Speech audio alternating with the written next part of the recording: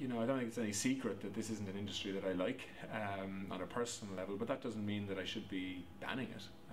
You know, this is farming, and so again, we are introducing a new and increased inspection regime around fur farming. Again, we're going to have a code of conduct in relation to fur farming. One of the first things I did when I became minister was I asked the department to put together a very comprehensive report and set of recommendations around fur farming, and those recommendations did not recommend that we should shut the industry down,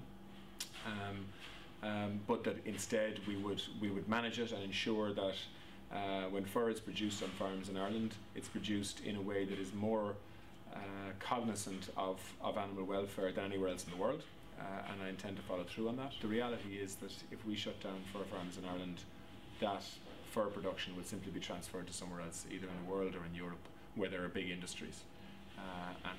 I think that by doing it well in Ireland, you know, in many ways, that is the best approach. But we'll continue to look at this, and if at some stage in the future we think it's appropriate to not license fur farms in the future, we'll do that. But I think at the moment we need to give the industry a fair chance to abide by the new standards that we're introducing.